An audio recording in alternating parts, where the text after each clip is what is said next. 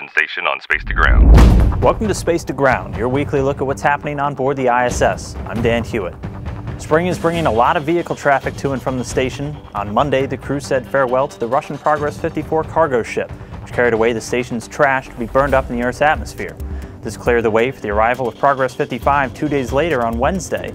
It delivered almost 3 tons of food, fuel, and supplies to the ISS residents. Next up for launch, SpaceX's Dragon on April 14th. As always, we'll have live coverage for you on NASA TV and NASA.gov. The end of March marked 365 days and counting until the start of an exciting first for life on board the ISS.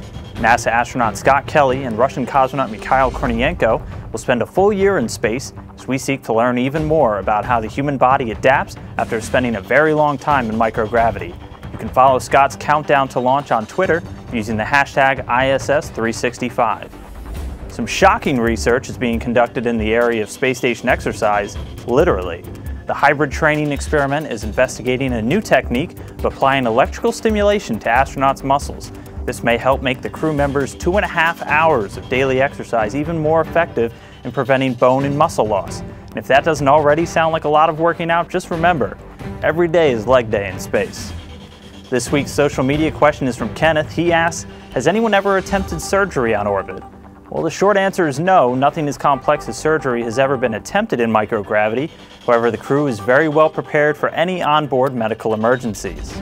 Every one of us is trained as a first aid responder, and even more than that, we have a lot of training in how to take care of each other. If there's an emergency of some kind, if somebody is choking, or if somebody hurts themselves or cuts themselves, and we have all kinds of medical equipment up here. Make sure to keep sending your questions and comments using the hashtag SpaceToGround. We'll see you next week.